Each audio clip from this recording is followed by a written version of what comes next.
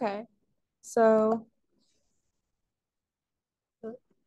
Shoji Hamada was one of the contemporary masters of the craft of ceramics. His work is considered the epitome of classic Japanese pottery, and he was designated a living national treasure in Japan. He changed and inspired the ceramics scene and art scene both in Japan and throughout the rest of the globe. Hamada was born in Kawasaki, Japan in 1894. He did well in school and he attended Hibiya High School, an elite school in Tokyo. He then studied ceramics at the Tokyo Institute of Technology, learning from Itaya Hazan and developing a passion for the art. Early in his life, he worked in studios in Tokyo and Kyoto and surrounding areas. Um, he met English potter Bernard Leach at a gallery exhibition in Tokyo, and he was deeply inspired by Leach's work, and the two artists quickly became very close friends. In 1920, Hamada moved to England with Leach and set up a studio with a Japanese style kiln in St. Ives. He spent 3 years there and returned to Japan in 1923.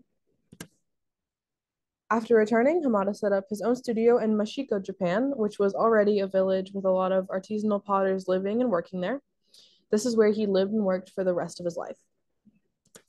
He built his own kiln there and was dedicated to using only local materials from around Mashiko, including clay, pigments for his glazes, and the materials with which he handmade his brushes. He also used his home to provide housing and studio space for potters from Japan and abroad who visited him in Mashiko. Hamada was a large figure in the Mingei movement, a Japanese art movement that stressed the beauty of everyday objects. As Japan opened up to Western influence in the later 1800s, it quickly became industrialized and modernized, leading to people buying more cheap and mass-produced goods. The Mingei movement, which translates to art of the people, was a response to industrialization. It publicized the importance of craftsmanship and artisans to Japan's culture. It helped more people find beauty in the utilitarian objects that they otherwise maybe would have overlooked or taken for granted. And it helped more Japanese people take pride in the artist and the culture that existed in their country. Hamada was made a living national treasure by the Japanese government in 1955, and he was one of the first people in a craftsmanship field to receive this honor. He was also made the director of the Japanese Folk Art Museum in 1962 due to his extensive work within the Mingei movement and with the other leaders of it. And in 1977, he opened part of his home to the public as a museum, which still does exist today. Shoji Hamada passed away on January 5th of 1978 in Mashiko. His influence led Mashiko to become a world-renowned hub of pottery as well as a tourism destination, which it still is. Hamada was a true craftsman, totally dedicated to his art throughout his life.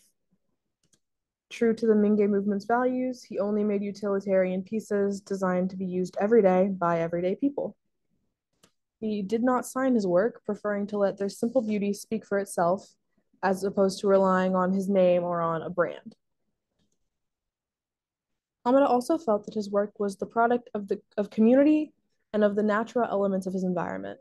This philosophy of the artist being a vessel through which art is created instead of the art's sole creator really resonated with me.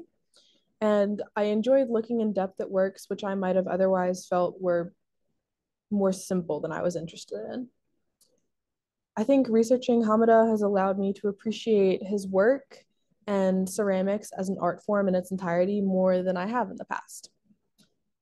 Here are my sources. Thank you so much for listening. And to end, I did find a video of Hamada throwing a piece on the wheel. The video is a little long, so I'm only showing about half of it, but watching his whole process was really interesting. So if you want to go watch the whole video, I would definitely recommend doing that. And yeah, here it is.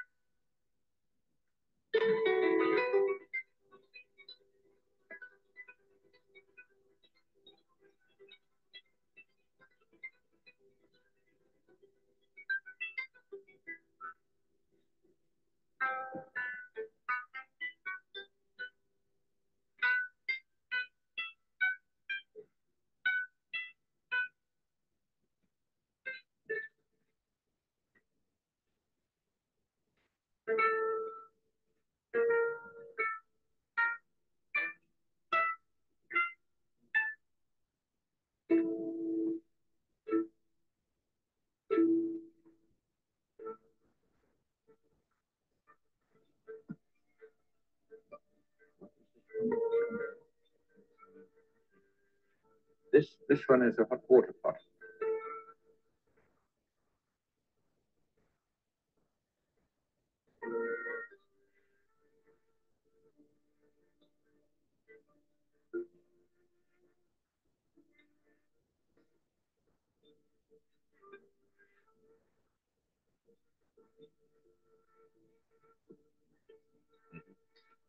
Mr. Hamada will now throw the small spout for it. Normally, of course, as we saw last night, these attachments can't be done immediately because the clay is very soft. We'll probably show you the method.